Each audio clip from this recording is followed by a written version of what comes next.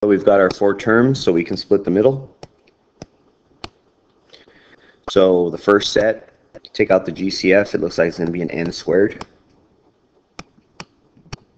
So the n squared comes out front, and then we're going to be left with 3n minus 4. I'm going to bring down the plus sign. Then the second set looks like it has a GCF of 3.